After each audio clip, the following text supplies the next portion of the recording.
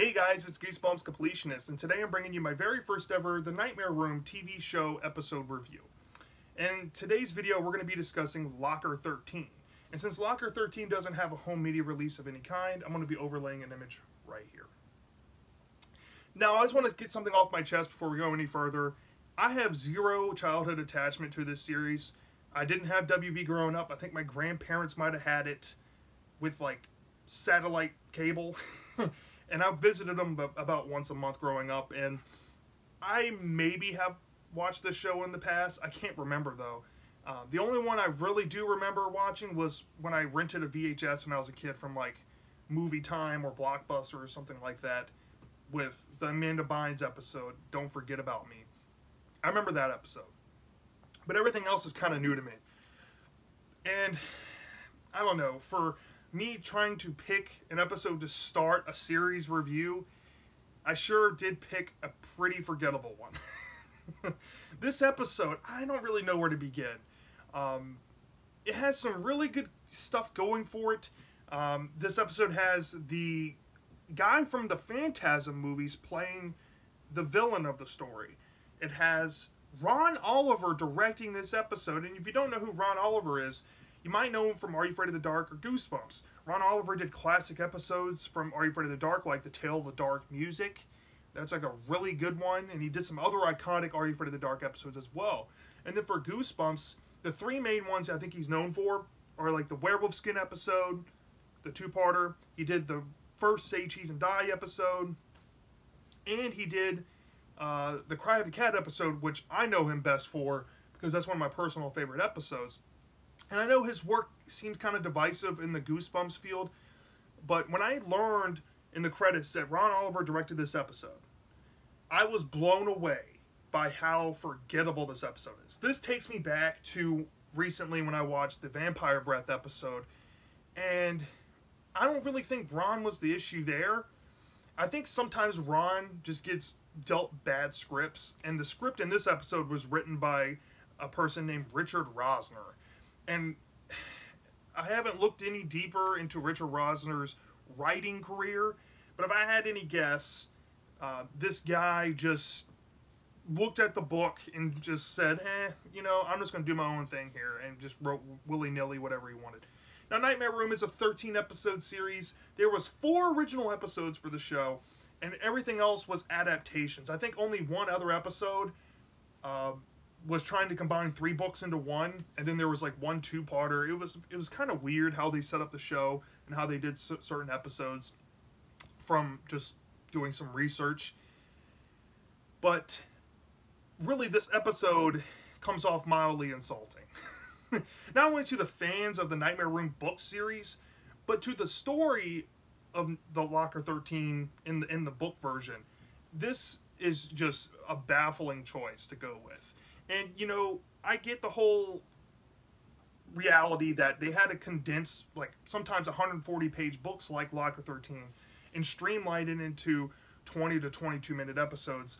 And this is a prime example I'm going to use for a while now to kind of justify my opinions about why certain episodes could have used 25 to 30 minutes. Because if they had that, they could have just did more of the book here. But this show also had like 0 budget. I'm assuming they probably used the same school set for every single episode. That's what it looks like, at least. This show had like 0 budget put into it. It takes a lot for these episodes to stand out, I'm assuming. And this episode, if I had anything to say before we get into the plot overview, if you are a fan of the Nightmare Room series and you've never seen the TV show, just skip it. You're better off just reading the book instead of watching this episode. But just know that before I go any further, okay? I'm not recommending it, but if you absolutely have to watch it, there are some things to enjoy, and I'll get into that near the end of the video as well. So yeah, let's get into the plot overview without giving too much away. So, Luke is still the main character like the book, and the opening kind of starts off in Luke's room. It's dark outside, and you can kind of look at his wall, and you see all these neurotic things about superstition. The best thing I can compare Luke to that I've seen in other R.L. Stine works is Mark from How I Got My Shrunken Head. Book and episode. Luke has this neurotic nature, and it comes through with the episode just like the book here. And Luke is having an apparent nightmare, and he looks over and sees this big wrestling guy, like dressed in like traditional high school wrestling attire. And then he wakes up. So off the bat, you're in a dream sequence, and he wakes up, and it's the next day, and he looks at his calendar, and it says Friday the 13th. After seeing that, it cuts to the school, and it's on Friday the 13th, he's at school, and it's revealed that he has a wrestling match later that day against this guy named Gomez, and he's worried about fighting him. And here, Luke is interacting with his friend Jeff. Now, Jeff, the guy who plays Jeff, he has been in some other movies from the 90s. I think he was in the Leave It to Beaver movie. I think he was in Jingle All the Way. I recognize him from some movies here, and he's a little bit older here. And Jeff, as you'll watch this episode, if you do decide to watch it, Jeff is the comedic relief of this episode, I would say. Jeff really saves a lot of moments of this episode. And Jeff has this iconic one-liner, and he's like, "It's Friday the 13th, and you're an idiot." Because he makes fun of Luke's neuroticism and Luke's like obsession with superstitions and stuff. And while Jeff is scolding Luke, Gomez, who is the guy's name, Gomez is this big wrestler guy, unlike the book where Stretch was this basketball player rival to Luke. In the episode, it's this guy named Gomez. And also, if you're a fan of the book, Hannah is nowhere to be found in this episode, just so you know. But Gomez says he's going to beat him in the wrestling match after school's over. And Luke is frustrated. He tries to open his locker, and it won't open. He's like, "Great, my locker's broken." And they go to the principal's office, and the principal gives him a new locker. It's locker 13. It has a combination. And when they find the locker, it's in this closed-off part of school and looks kind of creepy, like an old janitorial hallway that nobody ever goes in. And there's just one single locker just standing there. And that's Luke's locker for the rest of the year. Unlike the book where he's given the locker at the beginning of his like 7th grade year. So while he's in the room, his friend Jeff is with him. Jeff notices that there's like a water fountain, so he's distracted, and Luke opens the locker and thinks he sees this reflection of this old man, and that freaks him out. And Jeff comes over, and they both look at the ground, and there's this like plastic toy charm thing that looks like what you would find in like Dollar Tree, and it says like a lucky charm or something. And you know, since Luke is superstitious, he's like, why not? He'll just hang on to it. But as soon as he picks it up, he starts to feel kind of weak, and he starts to feel like he's going to faint. And this is one of the changes you'll notice off the bat, different from the book, especially if you read the book, is that didn't happen in the book, but from this point forward, the charm is insinuating that maybe it's taken some type of energy away from Luke. Once they leave the locker, they go out into the hallway, and Luke gets greeted by this girl who never gives him any time of day, and she invites him to her party that weekend. And, you know, he gets a kiss on the cheek from her, and Jeff's like, oh, maybe this is a good luck charm. And Luke realizes that, hey, this thing might work, so he unpackages it and throws the package into the trash.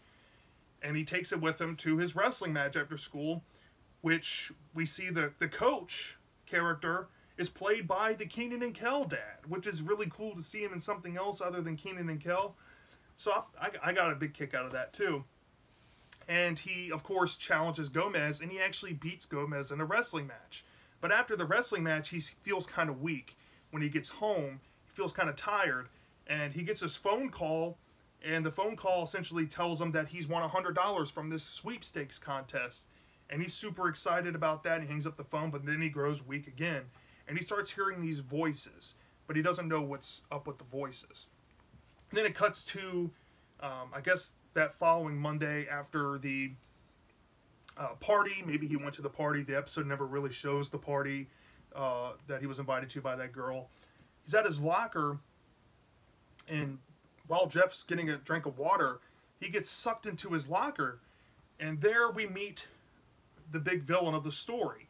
And the story reveals that this character who potentially left this charm behind was kind of the vision that Luke saw earlier on.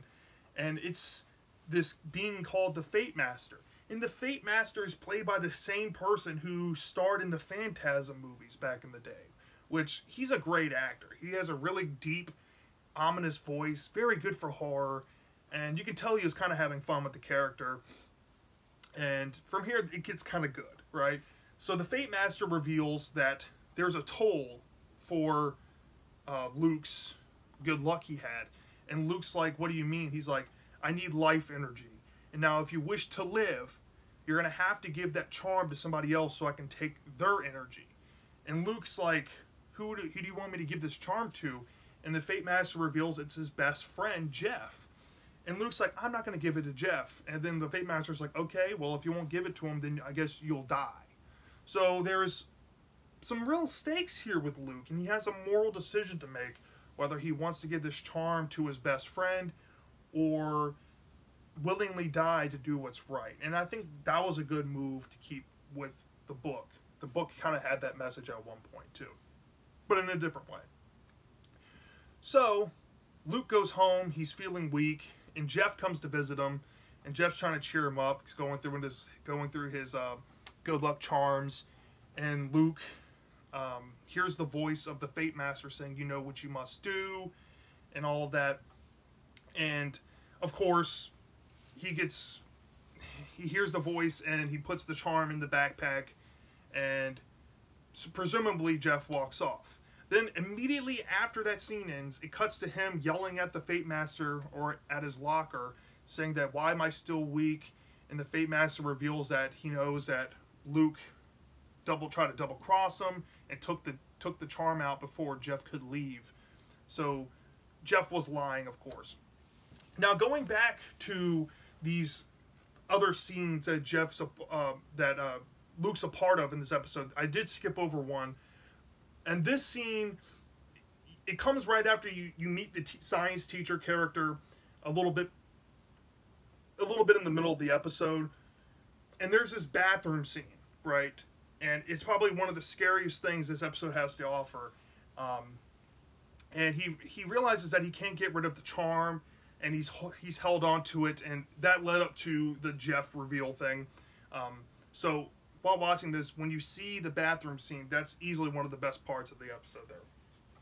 So after that, and after he gets caught by the Fate Master, he's pretty much felt like he can't do much now. He has this wrestling competition again with Gomez, and he's feeling weaker, and the Fate Master's essentially promised that he's going to use Gomez to beat him in a wrestling match. And while he's in science class, the teacher's talking about dissection, and they pretty much pick out a frog that's going to die. And Luke gets this idea. And I'm not going to say what the idea is because I'll completely spoil the story. But from here, Luke has this idea, and it cuts to the wrestling match. He's still feeling kind of weak. But let's just say Luke tries to enact this plan. And I'm not going to say whether it gets pulled off or not. But there's an insinuation that there's like this big explosion near the end, and it's supposed to signify that maybe this event has ended. And then the very ending kind of leaves some sequel bait there, like maybe it didn't end the way we thought, or maybe Luke's idea maybe worked and didn't work at the same time. I don't know how to explain it. I don't want to spoil exactly what it is, but that's where the episode leaves. And that's essentially the episode of Locker 13, right? So, really, I guess we'll get into the positives first. Luke, the actor who plays Luke, I'm going to dip into some negatives real quick. He's not a good actor. As a matter of fact, his delivery of lines is rather weak. Like, he's not a great actor. But Luke still holds that moral compass similar to what we see in the book, so I can be forgiving about the actor because I can see the character coming through. He even comes off more, he comes off with more ingenuity than he did with the book. So in some ways, I think Luke was slightly improved as a solo character, even though I think he has a way more satisfying arc in the book. So I gotta I got some enjoyment out of Luke a little bit. Jeff, he's hilarious. I love characters like Jeff. Jeff just puts Luke in his place, calls him out on his superstition crap, and how he's just so neurotic about it. Like, Jeff is probably the most realist person in this episode, to be honest. So, yeah, I really love Jeff. The Fate Master, great actor, great performance. The bathroom scene he was involved in, excellent stuff. Like, that should be the one golden thing about this episode to take away, is that bathroom scene. That was greatly done. The music, the voice over work, the effects, all really came out in that scene. And like I said, I don't really have complaints with the Fate Master, other than just like little plot nuances that the writer put in there, or maybe even Ron Oliver did.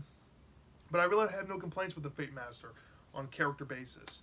Gomez, like, these changes really come off unnecessary from the book.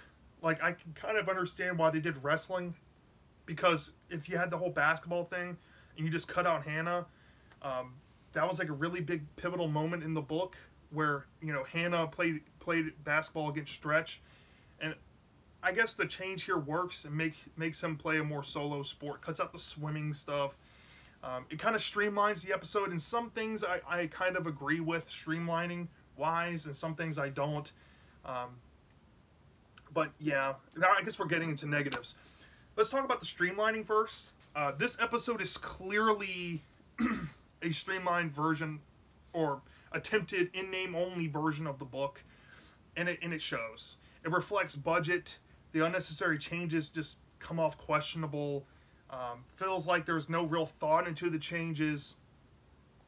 Yeah, it's one of those things where some things work, some things don't. And the things that don't work are these character changes, and these characters don't really matter to the story. Like, Stretch actually mattered to the story in the book. Gomez doesn't here. And I hate comparing the books to the episodes, but especially when the episode changes so much from the book that's actually good and does it worse, I can't help but compare them, right? Another thing I take a huge issue with is the pacing of this episode. This episode's pace is just ungodly fast. I've never seen anything this fast in Goosebumps.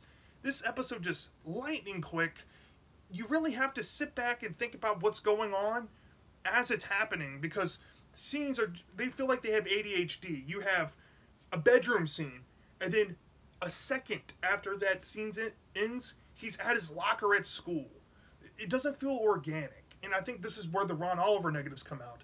I think Ron, I don't know if the script was laid out like this. I don't know if he edited it like this, or the editors edited his work like this, but it just comes off so rushed. And it's hard to take a lot in, because especially by the last like 8 to 10 minutes, it's trying to spitball these last minute ideas. And I guess we're getting into the second biggest negative here. The energy concept is a cool change to streamline the episode, but where I take issue with that is how loose the concept is by the end, because of how the ending unfolds. So Luke gets this idea that maybe this energy concept can be done a little bit differently to manipulate the Fate Master into essentially, I guess, killing himself. And I don't want to go any further than that. That I didn't want to spoil it, but that's as far as I'll go with that. But by the end, they're sequel bait. So it feels like it was like all for nothing, I guess. And I don't know what else to say other than, wow. Like, really, you're going to go through all of that and then do that? It just makes no sense. I mean, it kind of does when you sit back and think about it, but it happens so fast because of the pace. It's hard to dissect all of that, right? No pun intended, right? And I don't know. I really don't know what we're wrong.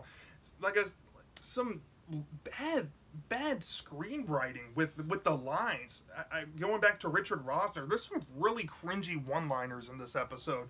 There's really bad lines. The teacher actress is kind of cringe. Like, she's overacting for some reason, and this causes like a tonal clash. And I think what happened with this episode was you have Ron Oliver, known for his like creative, out of the box thinking episodes with a little bit of wild and zany plots. But then you have a story here with genuine stakes. And for some reason, the Ron Oliver-isms were clashing, as opposed to how it usually goes with, like, the Goosebumps episodes, with, like, the isms kind of connect in a way. I didn't feel like the comedy from being put from the screenwriting and Ron Oliver was meshing well with the plot.